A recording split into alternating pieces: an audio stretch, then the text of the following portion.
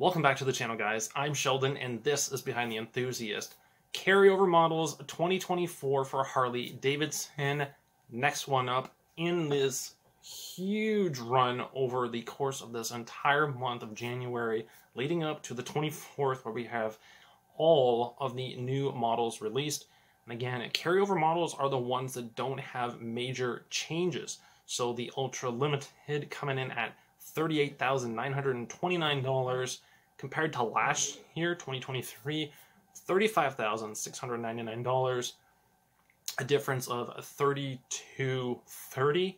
Keep in mind, we have no surcharge, and again, very similar to the Road Glide Limited, we have black trim only as an option. We do not have chrome. And again, that would have cost you guys $2,500 last year. And again, all Canadian funds. I'm not talking USD because I do reside in Canada.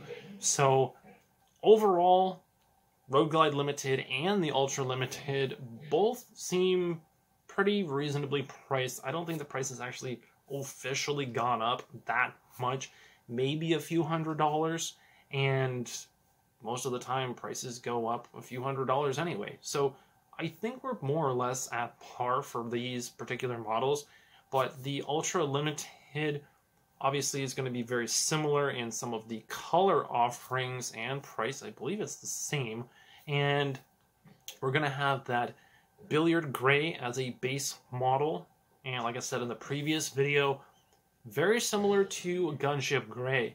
Now, I know that some people were a little ticked off, let's say. I don't want to be swearing here, but they were ticked off a little bit about Gunship Gray being a base model color, and now with Billiard Gray, well, they might feel the same way.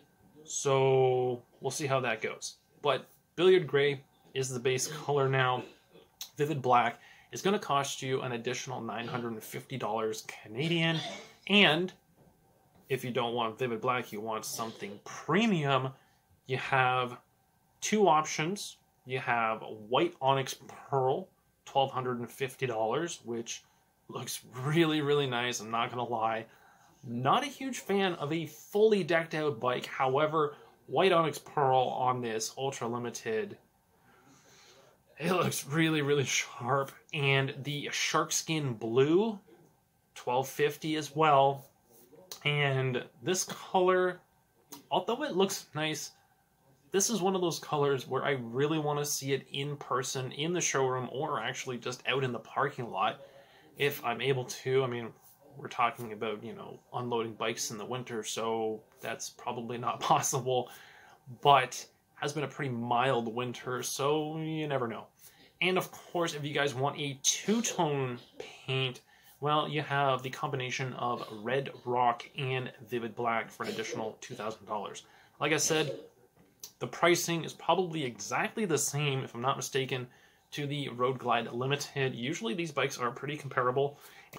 And now that I think about it, there is one subtle difference. You get White Onyx Pearl in the Ultra Limited, and you get the Blue Burst on the Road Glide Limited. So there is that difference. So I'm okay with that because I would choose a Road Glide over a Street Glide any day anyway. So I'm happy with that. I'm cool with that. That doesn't affect me whatsoever. But I want to know what you guys think of this. Price, color options. Obviously, between the Road Glide Limited and the Ultra Limited, two of those colors are mixed. So you get White Onyx Pearl with the Ultra Limited, but with the Road Glide Limited, you get the Blue Burst instead.